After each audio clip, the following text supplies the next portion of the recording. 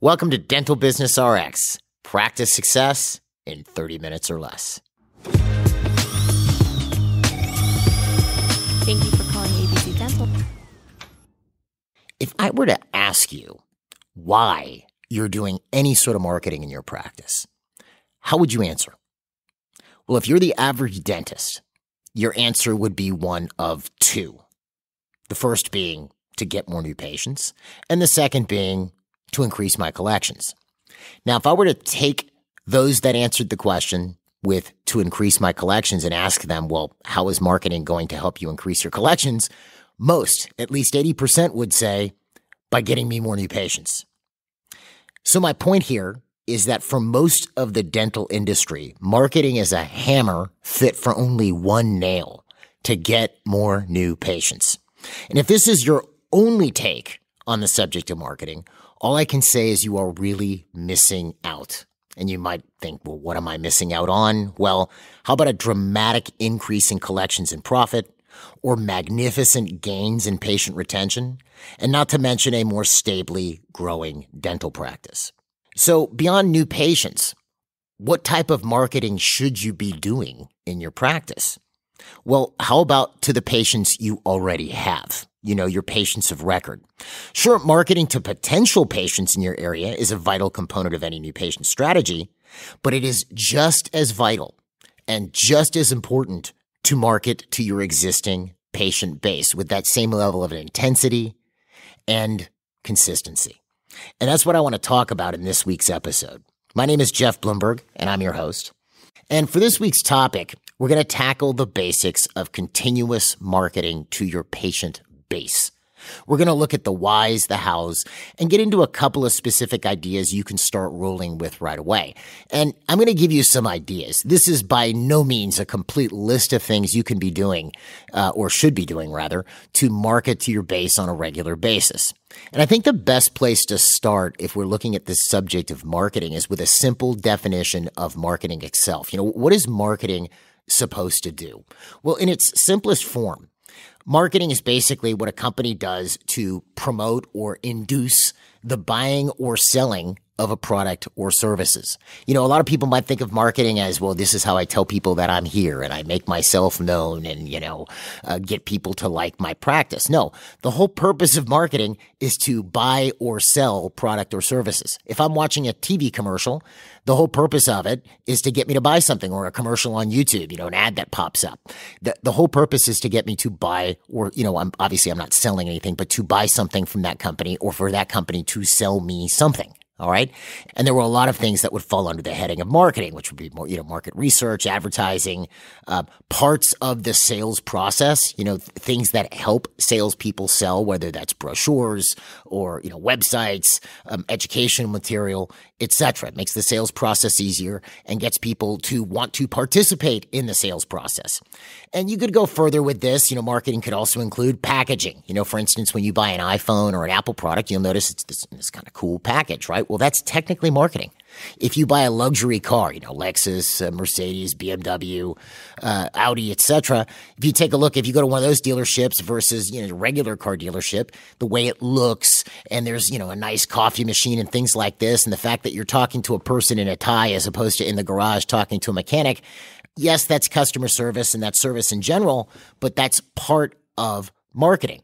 And obviously your service and your customer service, which is really part of the marketing process to a degree, has to match up to your marketing. It's something that you always want to make sure happens. You don't want to have some fancy marketing for something and then a person walks in and it's completely not what they were expecting. If you went into a fancy restaurant and you heard how fancy it was and the maitre d' was mean and the wait staff were inattentive and rude, then it wouldn't match up to the overall marketing to the place, even if the food was good, which is the service itself, right? So you have service, you have customer service, and then you have the marketing in general. Obviously, you want these three things to align, right?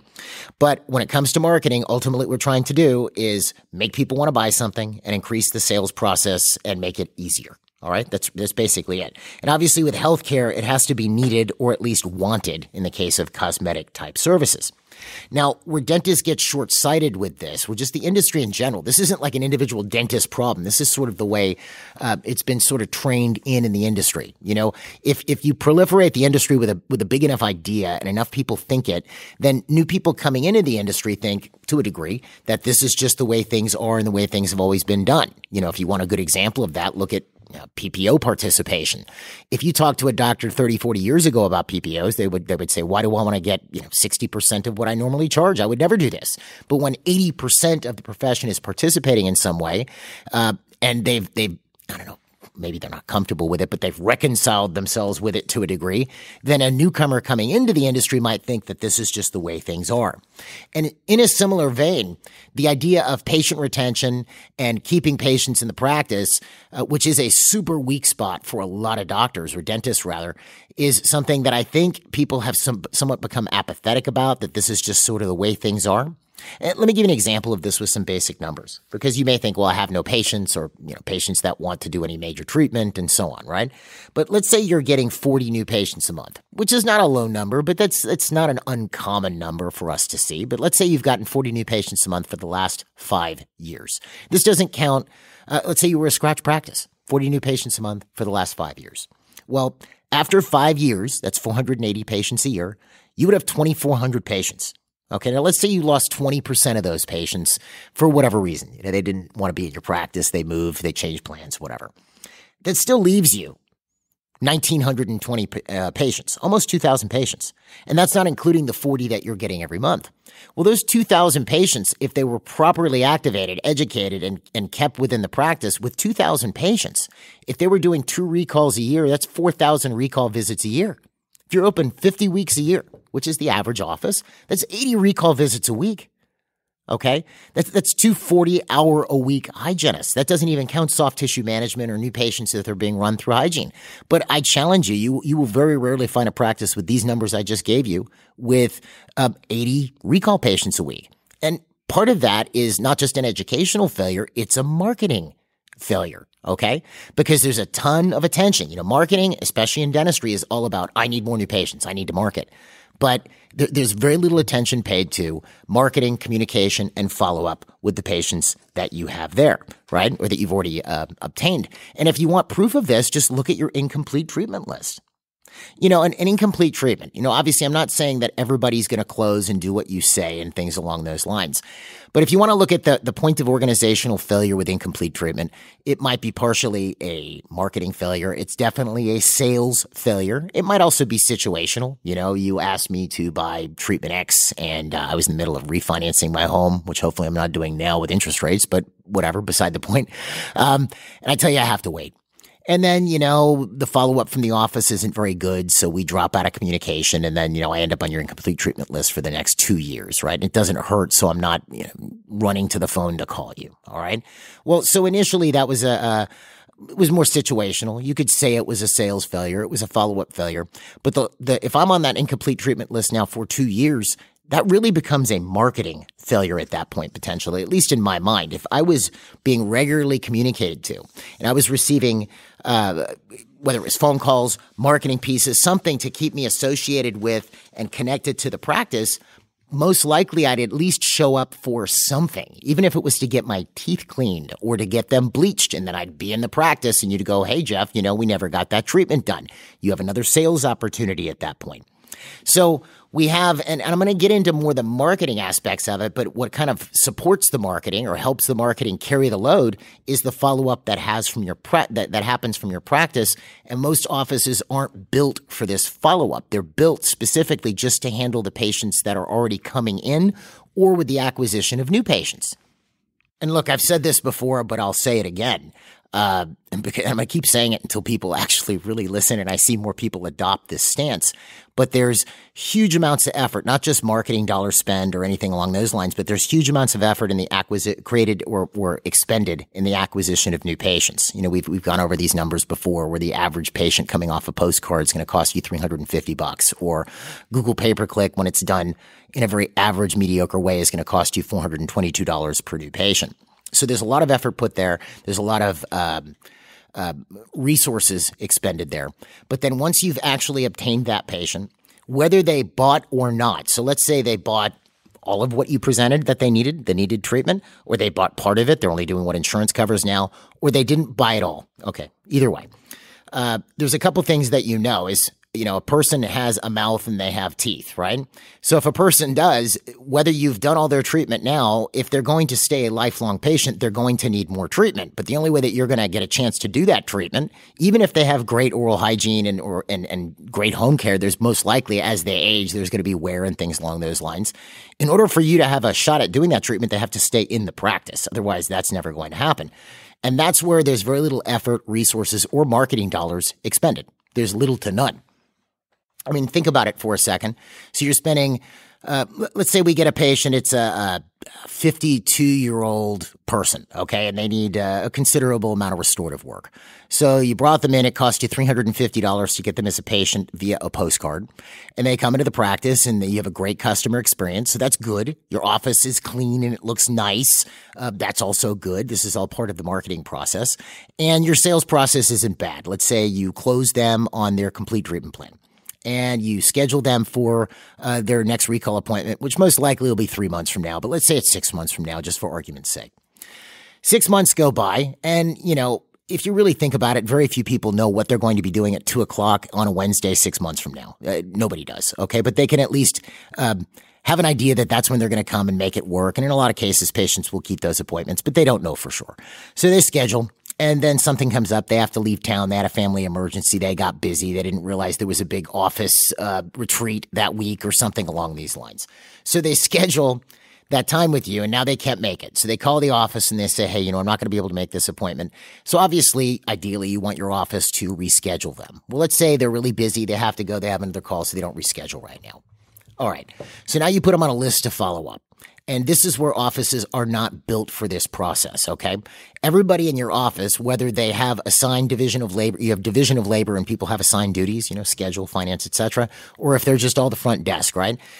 Everybody in your office has plenty of work to do with whatever they're dealing with on a day-to-day basis. Unless you have somebody specifically dedicated to filling a hygiene schedule or following up on patients who need to be brought back in on the hygiene schedule, especially if there's a considerable number of those. Let's say you have 2,000, 3,000 inactive patients. Those people aren't getting enough follow-up to keep them active in the practice.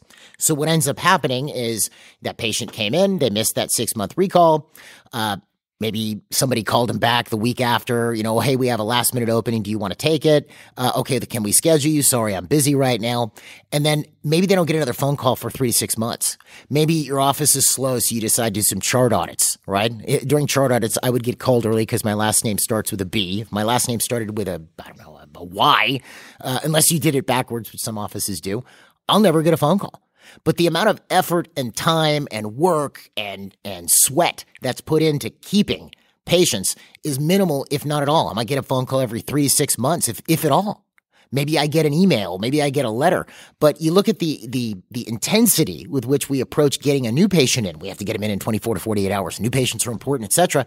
But what about the folks you already had? You see, so there's little to no effort, little to no expense. There's little to no marketing going on. Let's say since the last time I was in your practice, you've added 3 new services. You now do implants. You place them now. You don't just restore them. You do clear aligners. Maybe you didn't do them before. Or you have a new type that you're doing that you really like. And you do sleep apnea treatment. And maybe I need 1 or 2 of these, or this patient does. Well, nobody's telling patients that you do it. Because again, in a lot of cases, when a new service is added into practice, most of the marketing materials I've seen is from the company who does or teaches that service. There's very little generated or done from the doctor themselves, and there might be a banner or a sign here or there, but the outreach to the patients of record is minimal, if not at all. Okay? So, and this is why, for that matter, you may be involved in one of these, what do you call them? They're like a patient discount plan, where the idea is to create subscription-based revenue with your patient base, so I pay $110 a month and my family gets free cleanings and a 10% discount on your services. It's sort of like your own sort of PPO, but the rates aren't horrid, right? And it creates recurrent revenue for you every month. And there are companies that do this, and they have HIPAA compliant servers. The biggest problem with these companies is none of the patients buy the plan. Why? Because nobody's marketing and selling it to the patients in the practice, okay? You're depending on your front desk, who's already overloaded and overwhelmed and having to deal with 10 other things. And this is just another nice thing to do. Okay, it's not something that they have to do. They know they have to fill that opening on the hygiene schedule tomorrow at 11. But if they don't sell the next 3 patients that come in to get on your discount plan, they're not going to get in trouble. But if there's 2 hygiene openings tomorrow, they're in trouble. So this is where the follow-up is usually very weak in the practice, and the amount of marketing and outreach, especially for when you add new services or to retain patients, is minimal or not done at all. So ultimately, what you're looking to do with your marketing when you're marketing to your patient base is really 2 things. It's 2, but the second one has a couple subheads, so bear with me. First thing is you're trying to keep your patient base active and retained. You're trying to keep those patients in the practice. And obviously I could go on with, okay, they're going to need more treatment, etc. Look, let's look at this from just a straight purpose perspective. If a patient stays loyal in your practice and shows up regularly, you're going to catch problems before they become bigger. You're going to be able to stay on top of their oral health, and oral health contributes to quality of life and systemic health. So if a patient is a regular, good patient in your practice who shows up regularly, they're going to be healthier. Potentially they're going to live longer, and potentially they're going to have a better quality of life. Now, sure, you'll have more revenue from that patient in your practice. That is a secondary benefit. And then one thing you got to think about is they know people and they'll refer more patients to your practice. You will have more new patient referrals. So number 1, with our marketing, we're trying to keep our patient base active. Number 2, with our marketing, we're trying to keep all of our patient base aware of all the things we can do in this practice. Okay? Some of the health type issues, when it comes to things like implants or different restorative techniques that you're learning. And some of these are going to be cosmetic issues or cosmetic treatments, veneers and clear aligners or anything you can do to improve someone's appearance. Because, maybe it's not a health issue. You can't sit there for I don't know, a half hour and tell me I have to fix that diastema in the front of my teeth, which I don't have, but let's say I did. If there's no health ramifications of it, it's, that's an optional thing, but maybe I hate it and I want to fix it. So if I'm not aware that you can fix it, I trust me, folks, I've seen patients go to other practices for services. I've had new clients tell me that they've had a patient show up in either wearing, Clear Correct or Invisalign or something like this, when they actually did do those services in their practice, but the patient didn't know. So they went to another practice, got a clear aligner done, and came back to their dentist. No, I thought you didn't do this. Okay. You would be shocked at how many things your patients don't know that you do. And you would think, well, of course they'll just ask. Yes, some will, but not everybody will.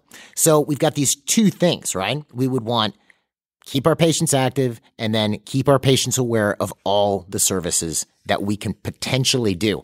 Ideally, we even want to break this down further. I'm not telling you need to do this now, but I can tell you that if I were doing this, this is what I would do. I would have some way of cataloging patients that were candidates for implants, candidates for some type of clear aligner, candidates for, for various types of cosmetic work, candidates for any other services that I either do or might be adding, so that I could, maybe even customize my marketing to them and send them things to keep them aware of that I can do these things to help them.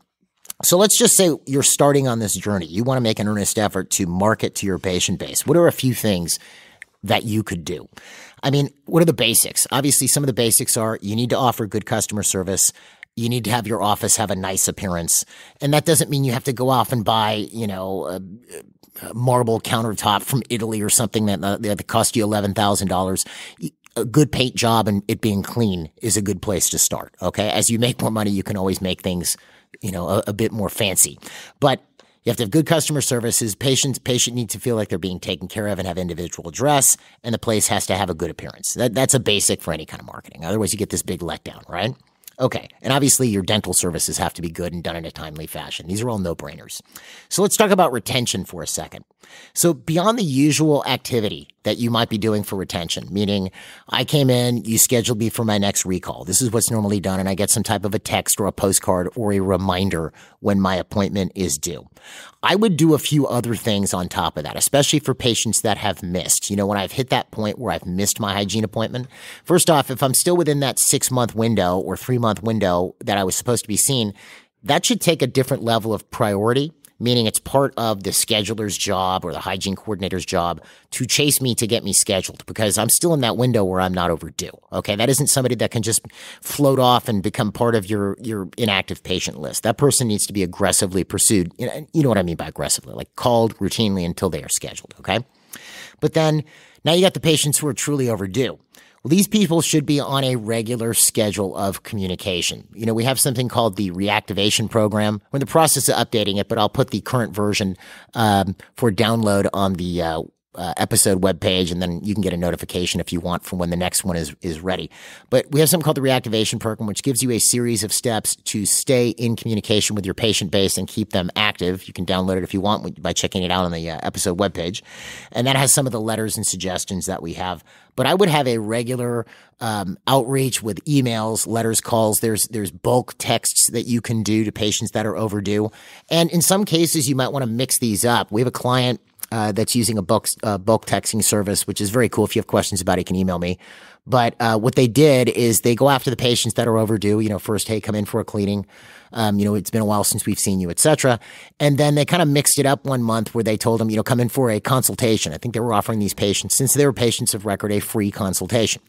And they actually got a lot of traction from that. A lot of patients came back that they hadn't seen in a while because, they were missing a tooth, or they were having trouble with this or trouble with that.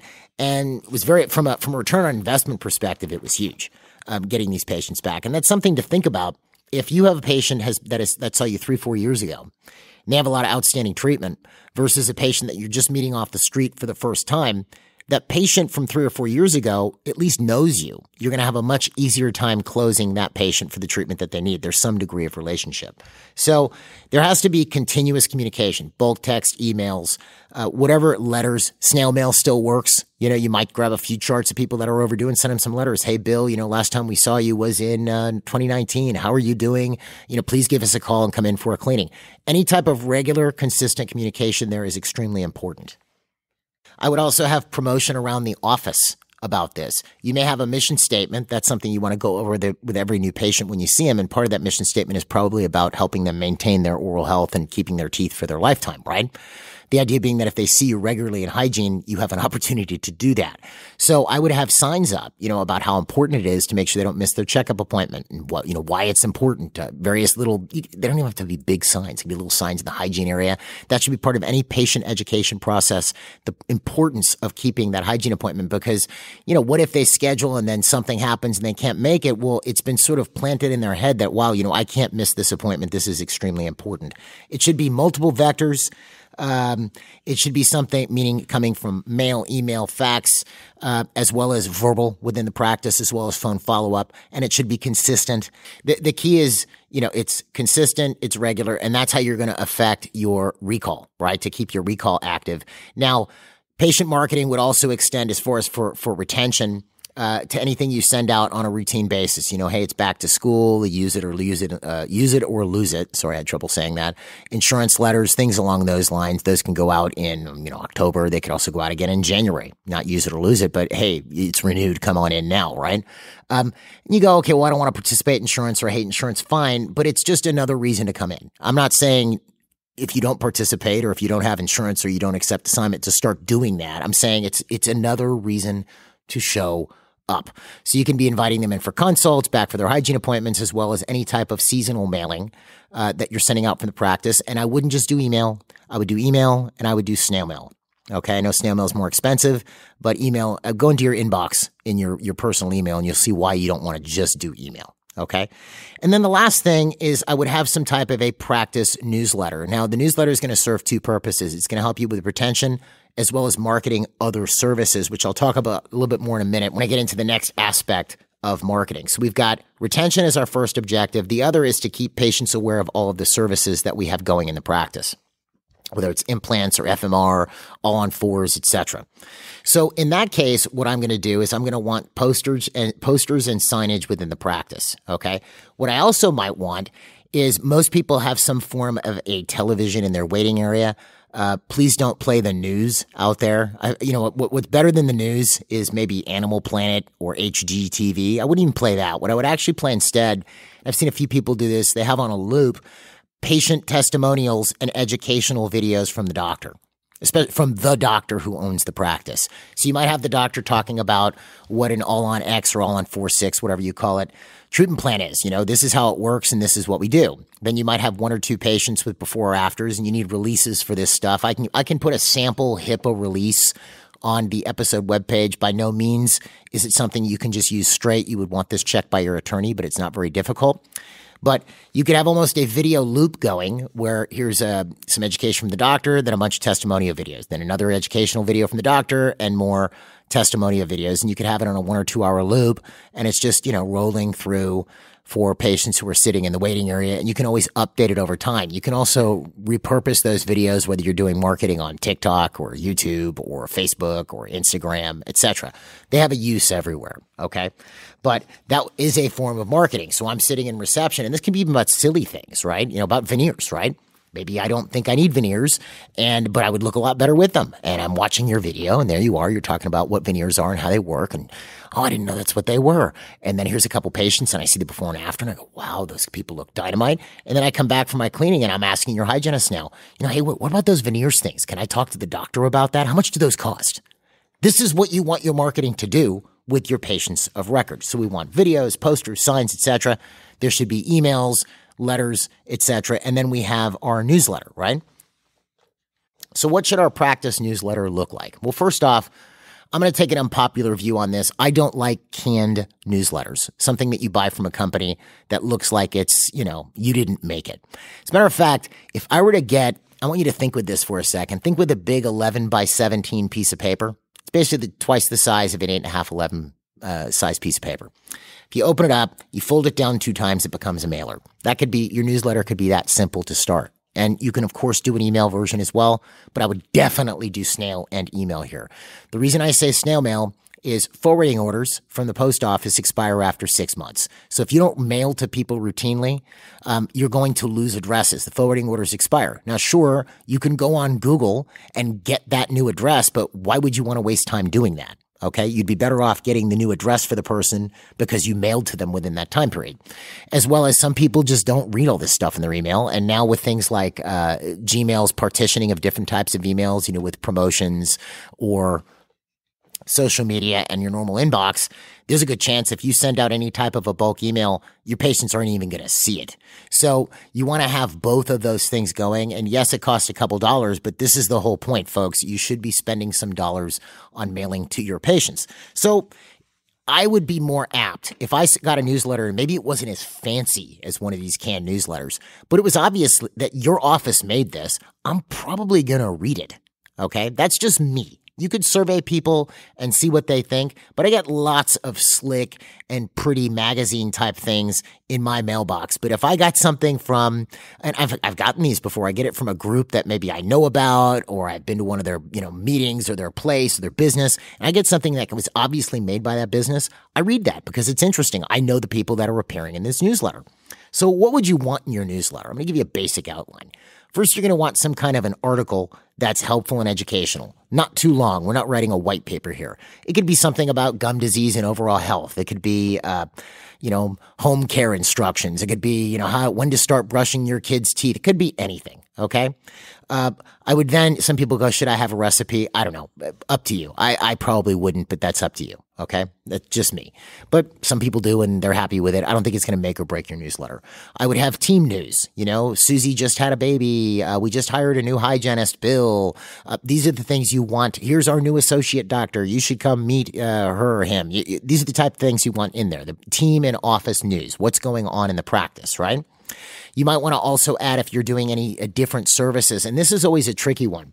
If you didn't place implants before, and then you went to a course and you learned how, and you come back and you have some patient who's the, average, maybe a little bit uptight, doesn't move very fast, and you come back, let's say his name's Bill. You go, hey, Bill, I just learned how to place implants and you're missing a tooth. I would like to do an implant on you. Bill's probably going to say, why don't you do a few for a while and then give me a call? Like, that's a bit overwhelming for Bill. It's a bit too much, right? Why do you get good at these first, doctor? That's a bit much for me. So on the one hand, I'm all for promoting new services, but if there's a way to do it without stressing the newness to you, I think that's ideal. Okay. So, did you know we do implants would be better than I just learned how to place implants. Okay. That's my 2 cents, but up to you. right? So you would have that in any office news. Did you know we do blah? Here's our new chair that we added. Here's, our parking lot just got redone, whatever. Any type of office news that makes the patients feel like they're part of the conversation, I would put in this newsletter. So we have an article, team news, office news. Then I would highlight specific services and successes from those services. Again, you'll need HIPAA releases, obviously. But if we're highlighting a service like implants, or we're highlighting a service like FMR All on X or something like this, you might have a little bit about it that's very easy to understand. Okay. And you might want to call it a permanent implant denture, something people are going to understand. And then you have pictures. You'd want before and afters. You'd want to give a brief explanation of the process and how cool it is and how easy it is. And if they have questions about it for them or any of their friends or family, to give you a call. Okay. You would want that in your newsletter. Then ideally, your patient newsletter would have some form of an offer in it. Now, you might go, well, Jeff, why would I put an offer in something for people that are already patients? Well, again, remember, every one of your patients in your charts are getting this newsletter, at least one per household. A 3-year-old patient doesn't need to get this, but every household's getting this newsletter. So not everybody is scheduled. So if you had, I wouldn't give away free cleanings because that might get a little weird. As a patient, hey, I got your newsletter, it says you're doing cleanings for free. I probably wouldn't do that, but I would offer a free consultation. Have a dental problem or question, come in for a free consultation. But I would make the offer differ in every newsletter. It might be a discounted bleaching. It might be some type of something you can offer that might induce a patient to come in or to come back, but that at the same time doesn't cheapen or invalidate the services you are already doing. So I wouldn't offer a discounted cleaning in my patient newsletter, or you're going to have patients who are already coming in who want a discounted cleaning. Well, you do that on your new patient promo is one thing, but I wouldn't do it in this. And your newsletter should go out every quarter at least. You can do it more frequently if you want, up to you, right? So if we're, again, looking at services, we're looking at posters, educational material in the practice, we're looking at videos, we're looking at regular emails, letters, texts, etc. If maybe I'm reaching out to specific patients who have that particular problem, saying the doctor would like to see them for some form of a consultation. If I'm sending them a letter about it, I would ideally like to have some type of promotional material that I can stuff in the envelope with the letter that pertains to that particular service. Okay. Obviously, I'm going to want all this stuff on my website as well as all the videos, because a patient can just go there, especially if I send them an email with a link. And then I'm going to want to have a newsletter going out once a quarter. Okay. And all of this should be on some type of a marketing calendar, and it all has to be somebody's responsibility. Ideally, whoever's handling your new patient marketing should take over this type of marketing as well. Okay. And if it's continuous, it will increase the flow and stabilize retention, and it will also increase and stabilize your income. And like I said, the most important thing about this is with more active patients who are showing up on a regular basis, you're going to have a healthier patient base. And again, you're going to get a ton more referrals because you have more active patients. So I guess the message of all of this, sure, you need more new patients. You always do. And don't in any way change your attitude towards that. Okay. If anything, heighten your attitude towards getting more new patients. But don't forget about the people that you already have. They're part of what makes your practice what it is, and they deserve some attention too. Okay, so start marketing to your patient base. Anyway, folks, I hope this helps. That's all I have for you this week. I have those downloads on the episode webpage for the reactivation program, as well as the sample HIPAA release. Have your lawyer check it. If you have any questions about anything I went over in this episode, please email me at jeffb@mgeonline.com. And if you have any questions about MGE, you can find us online at mgeonline.com or call us at 800-640-1140. Folks, have a great week, and I'll see you at the next episode.